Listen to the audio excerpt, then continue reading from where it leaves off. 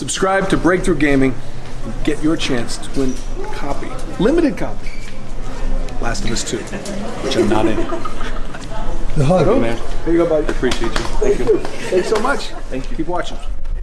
Welcome everyone to Breakthrough Gaming. In today's The Last of Us Part 2 video, we're going to be talking about the relationship between Ellie and Joel. Now, this is something that hasn't been discussed in the last few months, and it's honestly quite surprising considering how major this really is. Now, most people don't really understand that Joel is a pivotal character in The Last of Us Part 2. It's someone that fulfills and answers too many questions that were left unanswered in The Last of Us Part 1, and that is a fact. From the start, Neil Druckmann has been very clear that there will be tension amongst both of our beloved characters. That's, of course, between Ellie and Joel.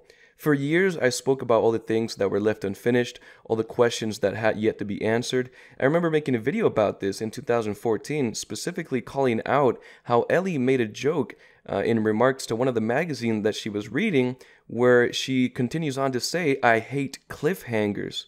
And that really took a toll on me because that one sentence implied a much bigger picture. It implied that, hey, we're potentially going to get The Last of Us Part 2. And here we are 6 years later. Now, who is Joel talking to? All right? That's the question that we're all wondering from this latest gameplay drop that we had a few days ago. Who is Joel talking to when he stated the recap of everything that happened in The Last of Us Part 1. Now, for those of you that don't know, here's what Joel had to say in regards to Ellie in The Last of Us Part 2. I don't know what happened. I was supposed to take her to the Fireflies and walk away. They were actually going to make a cure. The only catch, it would kill her. Now, in order to understand the powerful sentence that Joel has just stated, we have to take this a step back. In The Last of Us Part 2, Neil Druckmann, the vice president of Naughty Dog, has already confirmed multiple times, and this is something that I'll get to in my next video, The Last of Us Part 1 and The Last of Us Part 2 is going to have time jumping. So inevitably, we're going to get a lot of answers to a lot of the questions that were left open in The Last of Us Part 1. Now, the relationship between Ellie and Joel has been conflicted for a while. Neil Druckmann confirmed this himself when asked about the relationship between Ellie and Joel. And spoiler warning, in 5 seconds I'm about to give a major spoiler about The Last of Us Part 1. In The Last of Us Part 1, we have Joel that essentially lies to Ellie and decides to kill everybody in the hospital for the sake of saving Ellie's life. Now, we know that in The Last of Us Part 2, there is conflict between Ellie and Joel, but Neil Druckmann never really went into details as to how exactly was their relationship torn apart.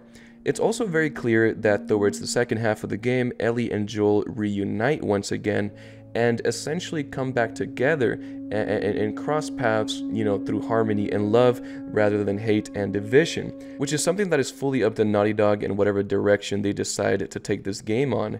We're only going to find out June 19th, which is only a few weeks away, so I'm very, very excited.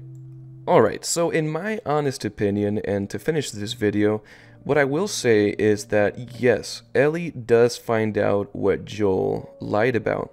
Now, the only reason I'm saying a big yes to this, and it's even though it's not confirmed because Neil Druckmann keeps beating around the bush, yes, Ellie finds out what Joel lied about because, one, Neil Druckmann already hinted towards it, even though he didn't say it in black and white, and now, boom, 2 years later, after Neil Druckmann has already hinted towards this multiple times, we have a clip of Joel talking to somebody, potentially his brother Tommy, in regards to what happened at the hospital with Ellie.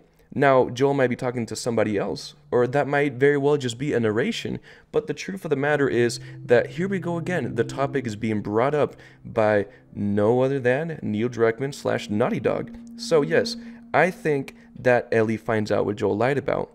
And I'm going to leave it up to the fan. I'm going to leave it up to the subscriber. I'm going to leave it up to the comment section to essentially speculate and theorize how exactly Ellie finds out, how Ellie reacts, what changes in The Last of Us Part 2, in terms of their relationship thanks to this directly, and then how long does it take them to get back together? Because we know that Ellie and Joel get back together in The Last of Us Part 2, we just don't know how long it takes them or how long they were away from each other. We know that they go together in this quest of revenge and of vengeance, but again, we don't know exactly how, and that is where Naughty Dog's storytelling comes into place. Alright guys, thank you so much for watching. I'm Breakthrough Gaming, #1 source for The Last of Us Part 2. We are giving away 50 copies of The Last of Us Part 2. The last 10 copies are going to be Collector's Edition, and that's going to be based on people that are engaging to the channel on multiple videos, not just one.